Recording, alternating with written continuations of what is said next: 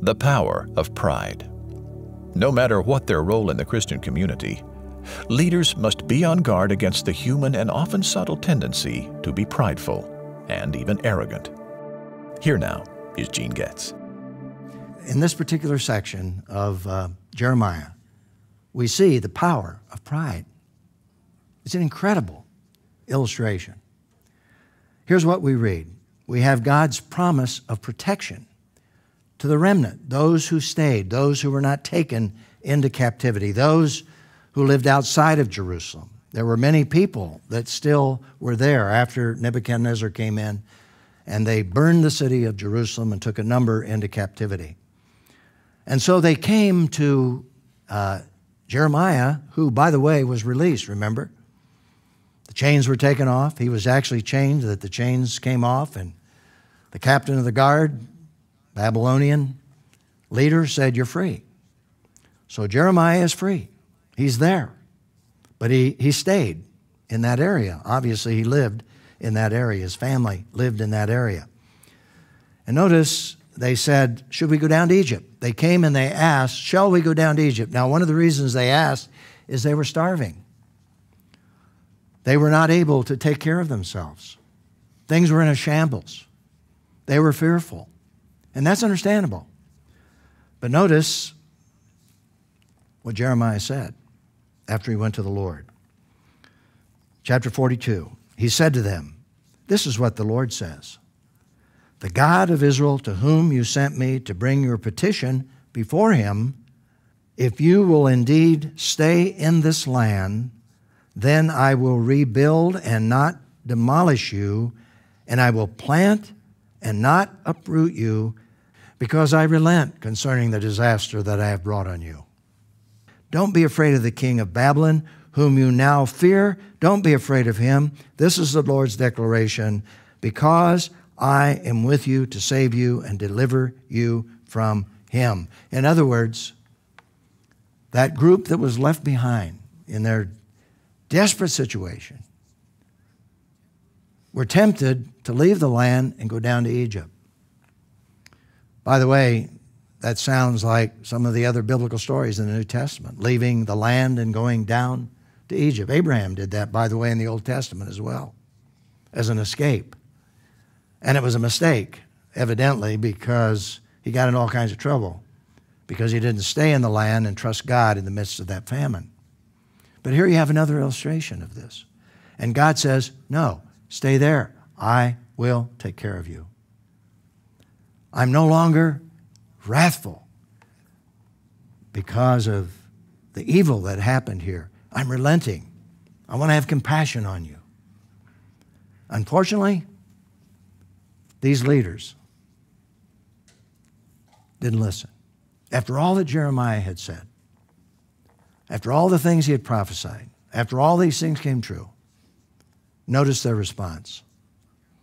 When Jeremiah had finished speaking to all the people, all the words of the Lord, their God, all these words the Lord their God had sent him to give them, then Azariah, son of Hoshaiah, Johanan, son of Kareah, and all the other arrogant men.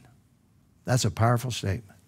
All the other arrogant men responded to Jeremiah, "You're speaking a lie." I mean, they're talking to a man who went to prison because he told the truth. They're talking to a prophet who went into a pit of mud because he told the truth. And they're accusing him of telling a lie. "The Lord our God has not sent you to say, 'You must not go down to Egypt to live there for a while.' Rather, Baruch, son of Neriah, is inciting you.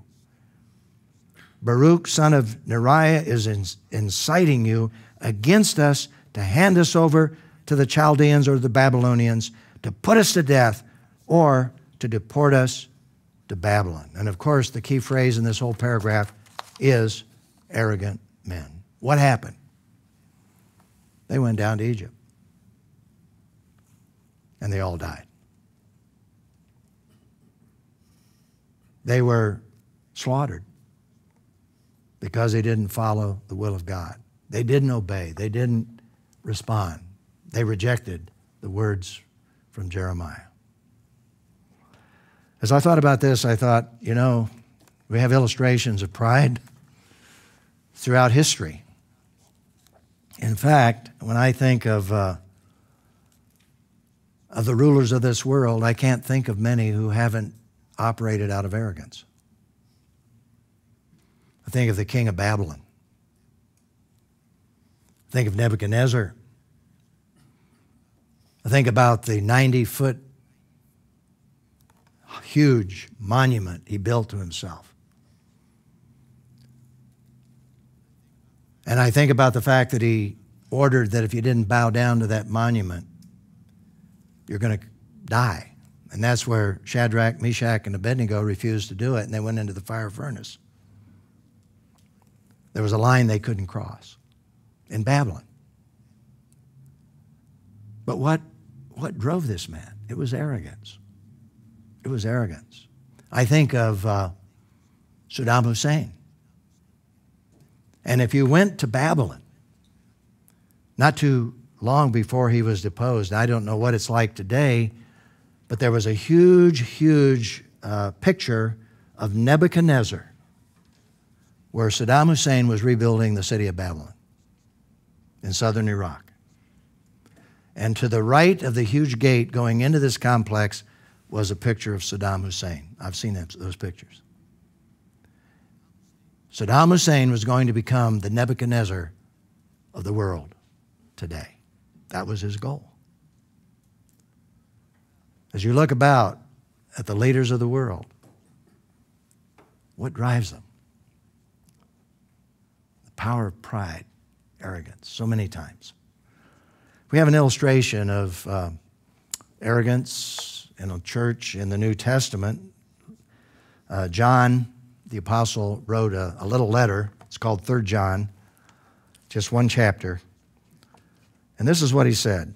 I wrote something to the church, but Diotrephes, who loves to have first place among them. Now, folks, this is a leader in the church who loves to have first place among them, does not receive us. And John was an apostle.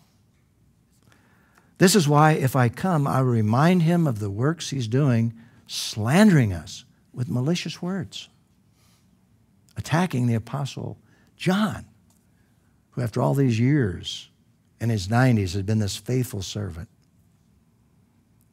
He says, and he is not satisfied with that. He not only refuses to welcome the brothers himself, but even stops those who want to do so and expels them from the church. Diotrephes. What was the basis of his actions? Pride.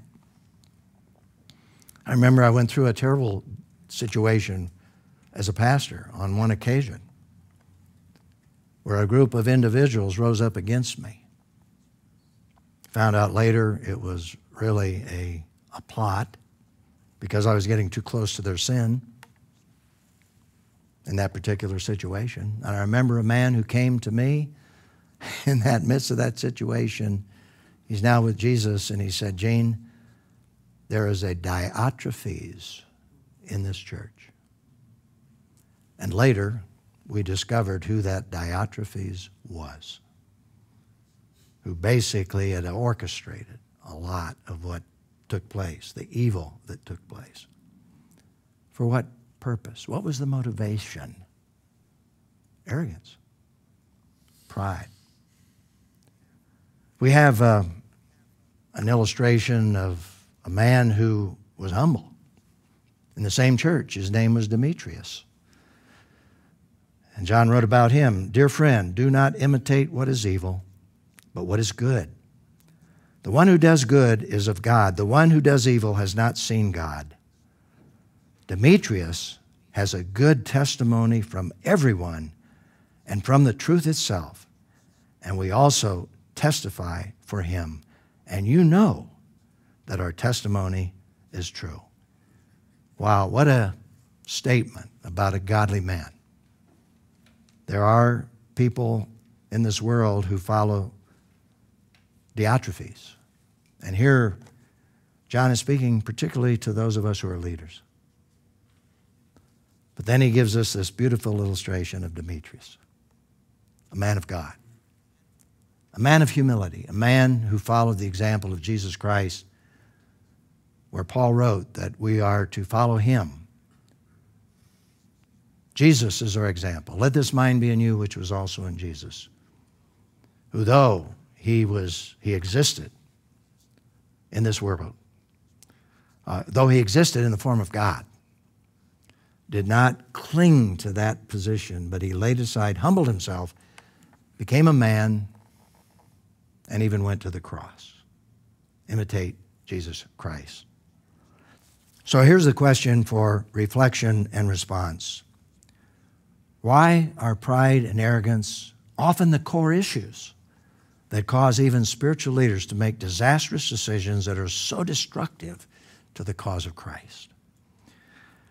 Well, to answer that question, I'm going to go to the Apostle John, once again, who gave us some very wise words that came directly from the Holy Spirit. And it's something that we all need to be aware of, even as believers. John wrote, "Do not love the world or the things that belong to the world. If anyone loves the world, love for the Father is not in him. For everything that belongs to the world," now here's the answer really, I think, to the question. The lust of the flesh, the lust of the eyes, and the pride in one's lifestyle is not from the Father, but is from the world. And the world with its lust is passing away, but the one who does God's will remains forever. Let's remember this principle to live by. No matter what their role in the Christian community, leaders must be on guard against the human and often subtle tendency to be prideful and even arrogant.